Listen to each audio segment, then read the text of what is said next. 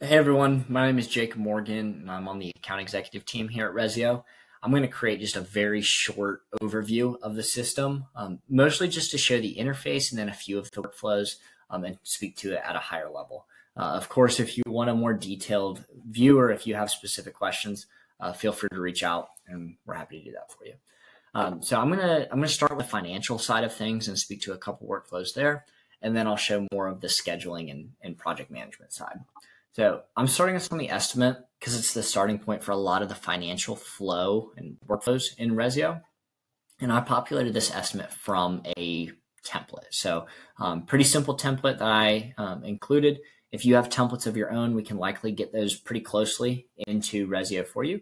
And we're happy to provide some coaching, some options here as well. But starting us on the estimate, and from here, you can do several things. So we could do a bid request. We could do POs through here. But I'm going to show a proposal to show how your clients could view this. And then I'll show a change order as well. So from the estimate, I'm going to draft a new proposal, top right. It'll draft a document. You can see I've done several proposals on this job, so I could rename it if I wanted to. But the information on this document will pull straight from the estimate. So you'll see the categories and the items below it. If I went to 3 levels of detail on my estimate on the last screen, I could get even more granular on this. But then I can pick and choose how much detail I actually want to share with my client or my potential client. So just using those toggles over here to the right. And then at the bottom, I can see a total cost as well. I have this job set up as a cost plus job, so I'm showing the markups. But if it were a fixed price job, I could just show a total price as well. You can also show terms and conditions and then attach any supporting files at the bottom if you'd like. But I will go ahead and release this out to a client. And now the really cool thing, one of the cool things about Ressio is what we call a magic link system. What that does is allow you to communicate with clients and vendors without requiring that they have to log in with a password. So it just removes another hurdle from them using the system. In this case, I released this proposal out to the client. They would click on an email link and be brought right to that document. But this is what the client portal would look like. So action items always come to the top. This is the view on a phone, but if I open it up, this would be the view on their desktop. Action items always come to the top, so proposal right here. They can click on it, message with any questions, download or print as well, and they see what you just created. I'll go ahead and approve. And I'm going to go back to the estimate. So I'm back on the estimate now. I have that approved proposal. So what I'm going to do is lock the estimate in the top right. What that does is it sets the baseline on the job. It sets your original in your budget. And now we're sort of in track changes mode. So any change that I make to the estimate will be highlighted as a change, as a pending change. So that makes change orders super, super easy. So that could be adding scope or taking something away in the job. But I'll go ahead and change a unit cost. I'll change a quantity, and you'll see those rows are auto highlighted in yellow and marked as a pending change. And now to do a change order, it's basically the exact same flow that I just did for a proposal. So again, top right, but this time I'll do a change order. Drafts the document. I could rename it if I want. Then I have these toggles over here to choose how much detail I want to share with the client. To set expectations or just communicate well with your client, you can also include an estimated schedule impact. But I'll release this. There goes that magic link email to your client. They would click on it and be brought to that document. This is what it would look like in their portal. If they click on it, they can view what you just created again. So same exact workflow as a proposal, but they just approved that change order. Now, you want that data to automatically be stored in a few different areas in Ressio. One is the Approvals tab. This is just an area for you to track all these documents and action items on the project. So you'll see up top, bid requests and POs. I can track the status of my selections, but we've done a proposal and we just did a change order as well. So on here, I can track these different proposals. Obviously, I have a lot of data on this demo project, but you want to be able to easily track this and have it for reference. If I need to click on that document, I can see it there. The other place that you want to see this data flow is the budget. So the budget in Ressio, this original column was populated when I locked the estimate 2 minutes ago in the top right. Then the approved column is updated after any approved change orders or selections. And then a lot of folks typically like this column right here, projected minus original, where you can just track those differences right here. So that's just a couple workflows on the financial side, but I hope that gives a good glimpse of that interface and some of those workflows, specifically that magic link system and how your clients can interact with the system. Same goes for vendors if you're sending out a PO or a bid request. I'm going to move over to more of the project management side of things. So I'll start with the schedule. Just like the estimate, I populated this from a template with some phases, and underneath each phase, some tasks. Important thing to note on the schedule as well is that it's going to kind of look and feel like a spreadsheet.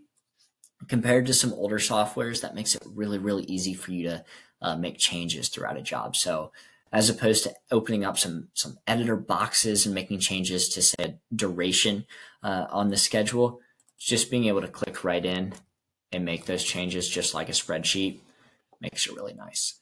And then in terms of getting more granular as well, I'm just right-clicking right here, and I can add subtasks. So if you have scheduled tasks that are actually made up of several tasks, just right-clicking and adding those below. Now you can see these both make up the one task of dig footings, but I'll go ahead and delete that for now as well. So this list view over on the left, super, super easy, looks and feels like a spreadsheet. The nice thing about the Ressio interface, kind of number two, the second point I like to highlight is you can stay on the same screen and just drag and drop to be able to view the Gantt chart. I really like the Gantt chart, and I've gotten good feedback on the dependencies here, the visuals of those predecessors and successors, and folks really like being able to show if I move one thing out, how does it affect the rest of the job? And just having that clean visual is really nice. So pretty simple there. We usually recommend that the schedule be used for the more planned tasks on the job as true schedule items. And then the to-dos be the more one-off ad hoc tasks on the project. So these are often created just from a phone or a tablet with a picture typically accompanying them. You name it.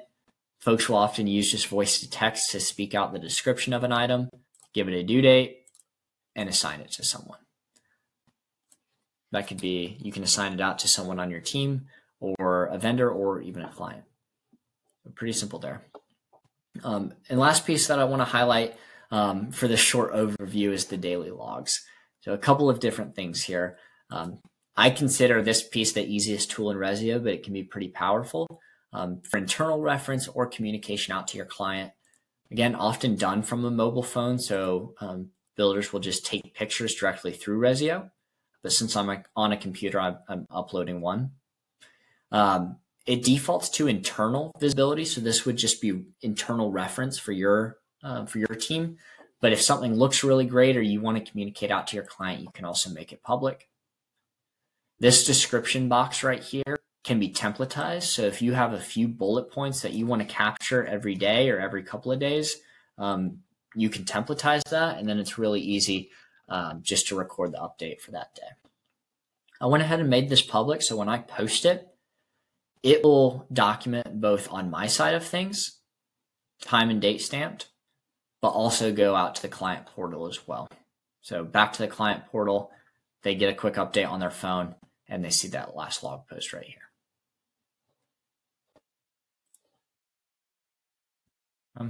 So very, very simple, but can be powerful for reference down the line or just communication out to your client. And then last but not least, I want to show, it's under daily logs, but it's really more of a project summary. So I have a date range right here. I have it a week going back and a week looking forward, and I'm going to hit generate. Ressio is going to pull from the different parts of this project and different parts of the system and generate a typed report of what has happened within that date range and what's upcoming as well. So it'll pull from things like the daily logs and the schedule, like some of the financial action items as well. And you'll see it just generates this report. So you see we did one change order through here, and we don't have anything upcoming as well. So I might delete those, delete these things before potentially sharing this out with the client or just documenting internally. So what we see a lot of times is folks will send out like short updates every day or a couple of days, or maybe they just keep that internal. And then Friday afternoon or once a week, sometimes they're sending out a more detailed recap of what happened that week and then what's upcoming as well. So this AI summary will be really helpful in at least consolidating those notes and typing them up for you. And then feel free to add or take out anything before sending that out to the client. And then just post as a normal daily log. So quick video. I know it's only been 11 minutes. We went over a couple financial workflows, a couple of the more project management workflows and functionalities. Again, there's more to the system, but it's pretty simple.